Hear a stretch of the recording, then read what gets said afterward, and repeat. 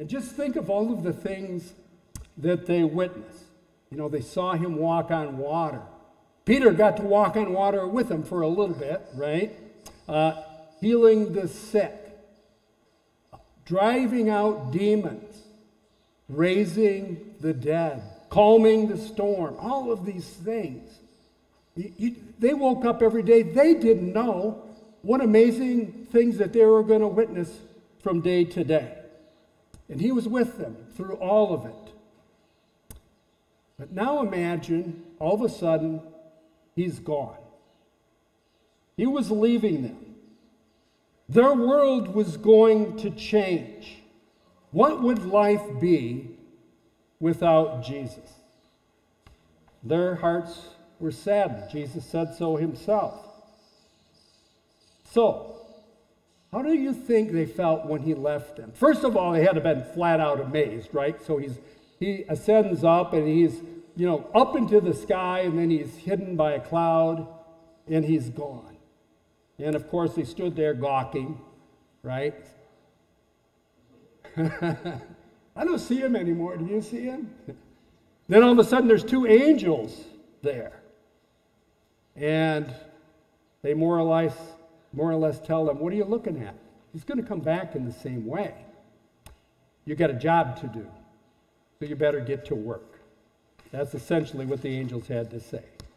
But still, they must have felt pretty sad and unsettled to be without Jesus. Yet, Jesus had given them work to do. But as far as they felt in that moment, they were alone. So, of course, we know they weren't actually alone, right? In fact, Jesus told them it was a good thing. It was a good thing that he was leaving them, because if he didn't, the helper wouldn't come.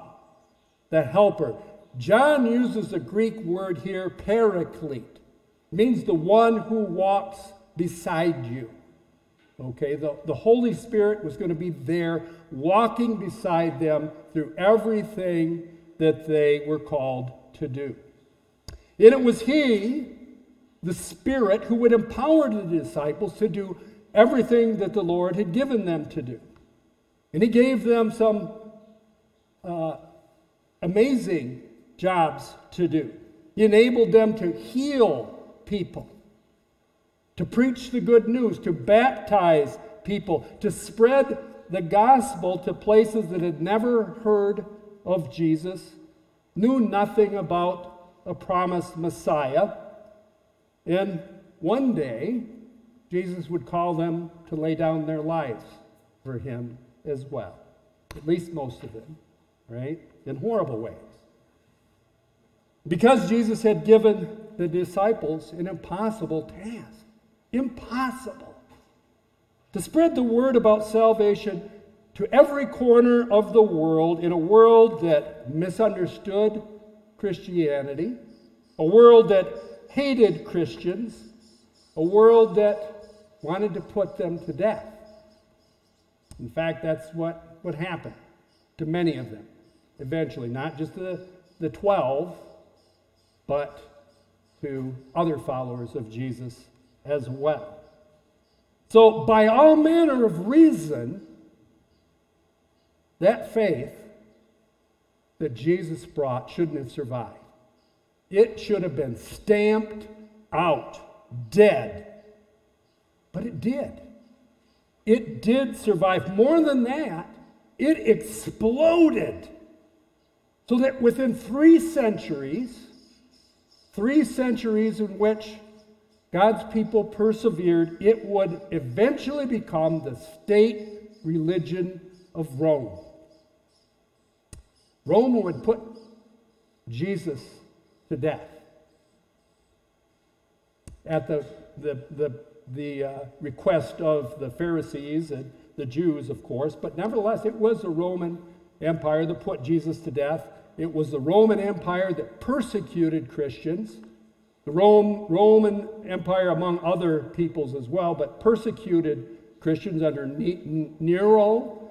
You probably remember Domitian, awful persecutions. But then it eventually becomes the state religion. And how did that all come about? Well, it came about because of the Holy Spirit, right? You know, when Jesus came, he came to invade Satan's domain. You see, Satan, before Jesus came, Satan had the run of this world. From the time of the fall of Adam and Eve in the garden up till Jesus came. Everybody, all except for this little nation of Israel that God had created, right, and didn't do so well, because they went off idol worshiping as well. But the death, the disease, the demon possession that was pervasive and still is pervasive in the world today, it just had free reign. And then what happened when Jesus came?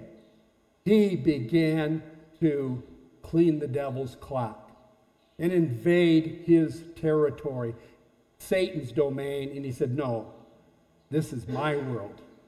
This is my world and not your world. I've given you free reign for a while, but no more. And so he attacked Satan's dominion of sickness, healing the sick, of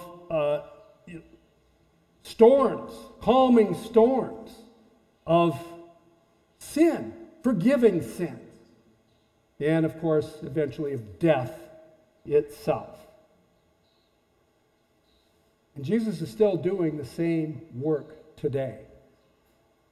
The kingdom has grown ever since that little bitty knot of disciples in this far-off, misunderstood place called Judea to virtually every corner of the world.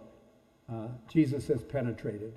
And he's still reclaiming what was his own and making all things new again. That was all possible after Jesus left because of the work of the Holy Spirit. Yes, Jesus isn't with us in that same visual way as he was with the disciples, but the Holy Spirit is. He's everywhere, right? So, but we can't see him.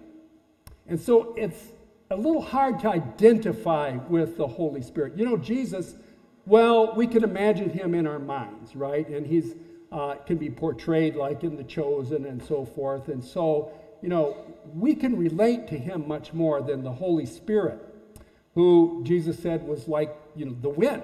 The wind blows where it wants, comes from, you know, you don't know where, but it does its work anyway. In fact, another word for spirit is pneuma, from which we get our word pneumatics, which means spirit, wind, or breath. Okay? So we can't see him. We can't see the Holy Spirit, but we can see his work. We can see the effects of what he's doing. And we see that in the work of the church on earth, right? We see that in lives being changed. The people that we are showing God's love to. The people that come to faith. The people who die in the faith and go home to be with the Lord. So, but what does all that mean to us? Okay, what does the Holy Spirit mean for us today? Well, for one thing, the Spirit is living in you. Jesus said, for those who believe in him, and trust in him, he and the Father will come and make their home with him. Father, Son, and Holy Spirit. Okay? Now that happened, of course, on the day we were baptized, right? God breathed his breath into you just as the same way he breathed it into Adam. When he created Adam out of the clay of the earth and breathed breath into him. And when the Spirit entered us, he began to change us so that our old self died away. Yeah, it's kind of still there with us, kind of hanging on, but we began to act and to live like new people, right? We're no longer motivated by the same evil desires of our hearts, but now by the will of God. But that's a process. Doesn't happen overnight. It's a lifelong process. You see, like a master sculptor, God chips away anything that in us that he doesn't like, right? Basically, anything that doesn't look like Jesus, he chips away. And he's reforming us, reshaping us bit by bit then into the image of his Son.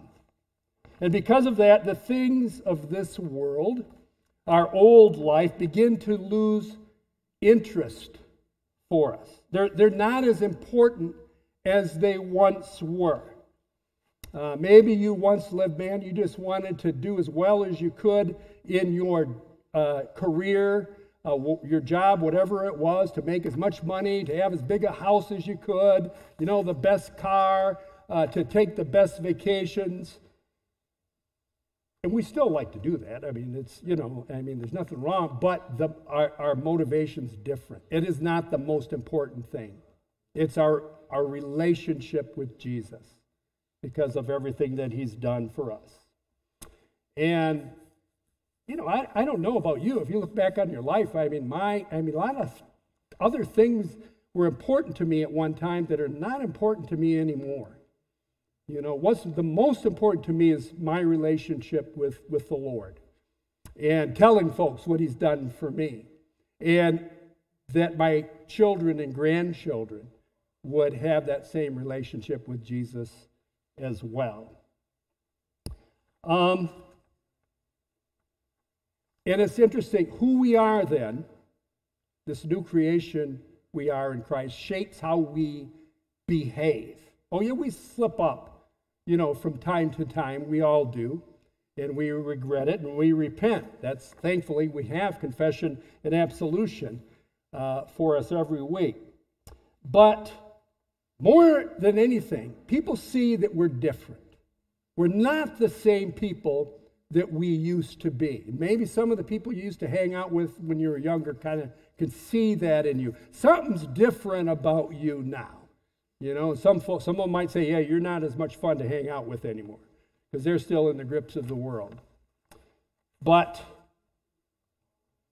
people see that you're different, and it can change them. I'm reading this book now that Pastor Jeff recommended. It's called The Patient Ferment.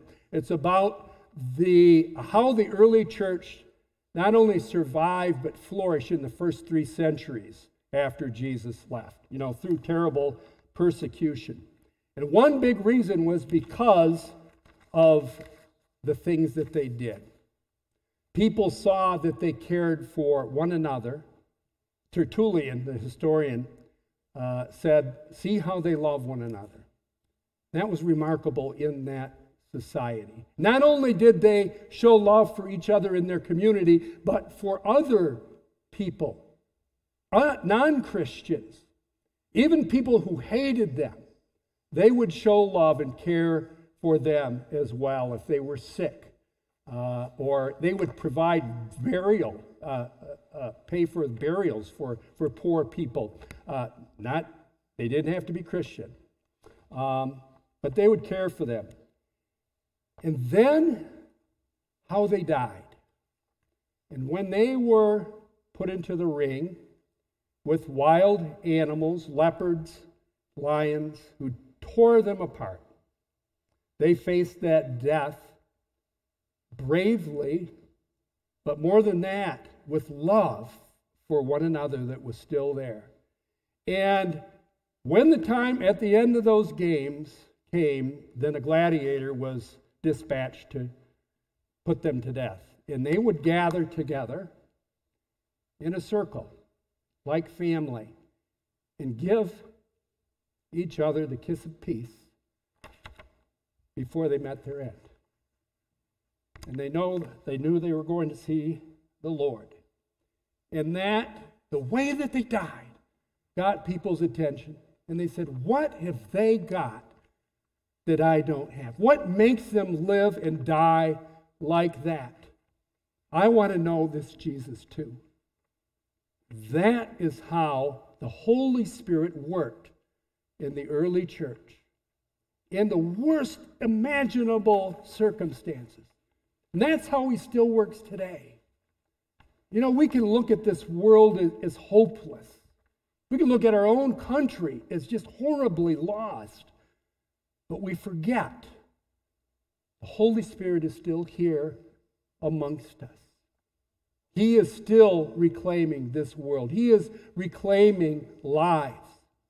Even among those that we think are absolutely lost, with no hope of redemption, the Holy Spirit can change them too, just as he changed St. Paul, and just as he changed us. To him be the glory now and forever. Amen.